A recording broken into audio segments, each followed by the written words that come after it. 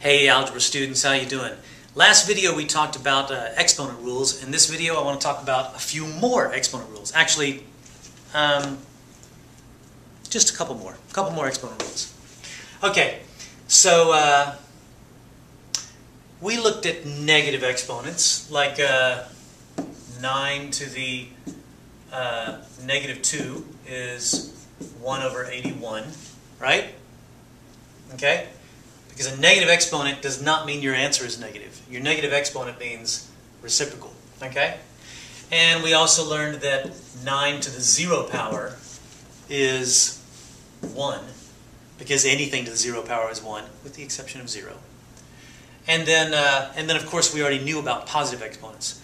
So now we know how to interpret negative exponents, 0 exponents, positive exponents. So basically, any integer exponent we're cool with. But what about rational exponents? What about 9 to the 1/2 power? What does that mean? Well, let's think about our rules. Let's think about what if we took 9 to the 1/2 times 9 to the 1/2, okay? And we multiply those together. I have the same base, and so if I have the same base and I'm multiplying, that means I'm just going to add those exponents, and 1/2 plus 1/2 is 1. So that would give me 9 to the 1 power, which is just 9. Well, what does that mean? It means that this number, 9 to the 1/2 power, times itself equals 9. Well, that's just a square root. Okay? The square root of a number, that's how you define it. It's the number, when you multiply it by itself, you get 9. So that means it's the same thing as saying square root of 9 times the square root of 9 equals 9. We all know what that is. Square root of 9 is 3. So what does that mean? It means 9 to the 1/2 power is 3. Matter of fact, if you take a calculator and try 81 to the 0.5 power, 0.5 is a little easier to put in the calculator than 1/2, you'll see that it equals 9. Take 25 to the 0.5 power, you'll see it equals 5. Take, I don't know, 256 to the 0.5 power, and you'll see it equals 16. Why? Because 16 squared is 256, because 9 squared is 81, and because 5 squared is 25. Each of those, the square root of 81 is 9, the square root of 25 is 5, and the square root of 256 is 16. So to the 1/2 power simply means square root. All right, cool. 1/2 is not the only fraction out there, though. What if you have something to the 1/3 power? What if you have x to the 1/3 power?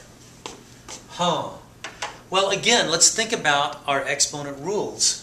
If we took this and we said, I'm going to take this thing to the 3rd power, then what am I going to get? I'm going to multiply those two exponents. I learned that in the last video. And 1/3 times 3 is just 1. And so that means I'm going to have x to the 1 power, which is just x again. So that means I've taken this thing to the 3rd power, and it gives me x. That's the definition of a cubed root. So x to the 1/3 power is the cubed root of x. And let me give you a little vocabulary lesson real fast in case you've forgotten this. Okay, we know that this is the base, and this is the exponent, right? But over on this side of things, this thing right here, that's the index. This symbol here is known as a radical symbol. And this guy right here, x, is the radicand. Whatever's inside the radical is called the radicand. All right, just a little vocabulary for you. Cube root of x means the number that when you multiply it by itself 3 times, you get x. And we can keep on going on and on and on. And what we're going to find is that x to the 1 over anything, I'm just going to call it n, is that root of x.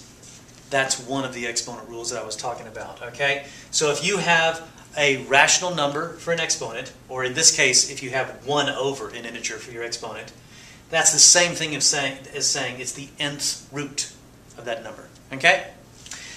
But, as we all know, not all fractions have 1 in the numerator.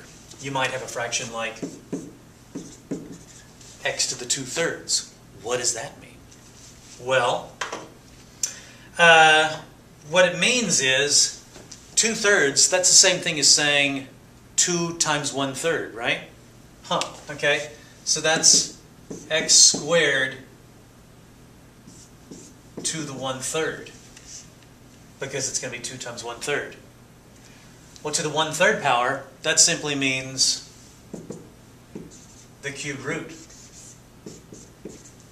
And there you go. This and this are exactly the same thing. So if you have x to a rational fraction that you're writing as a rational number, there we go, that you're writing as a fraction, then what that means is the denominator is going to be your index, and the numerator you keep as your exponent. So it's going to be the cubed root of x squared. There's another way that you can write this as well, and that is x to the 2/3 is x to the 1/3 squared. Think about it. You can describe 2/3 as 2 times 1/3. You can also describe it as 1/3 times 2. Same thing, right? Okay, well, what does that mean? Well, x to the 1/3 is the cubed root of x. And if we square that, we would just put squared out here. All this is, you're going to look at that and you're going to say, why are you doing this? All this is to say, it doesn't matter what order you take it in.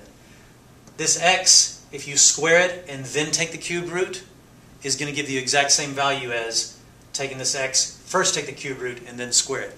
Let me give you an example. Let's say x is 8. Okay? The cube root of 8 squared is the cube root of 64. And the cube root of 64 is the number that when you multiply it by itself 3 times, you get 64, and that is 4. Okay? Or, alternatively, I could say, there we go. I could say the cube root of 8 and then square it. That means I'm going to take the cube root of 8 first, which is 2, and I square that, and I get 4. Same thing. Okay, so it doesn't matter what order you go in. But the important thing that I want to stress here is that any number, x to the a over b power, if it's to a fractional power, what that means is it is the bth root, it's a weird word, the bth root of x to the a, or you can also write it the bth root of x to the a power. Those parentheses are just to stress the order that you're doing things in. Okay? And those are your last exponent rules. See you next video.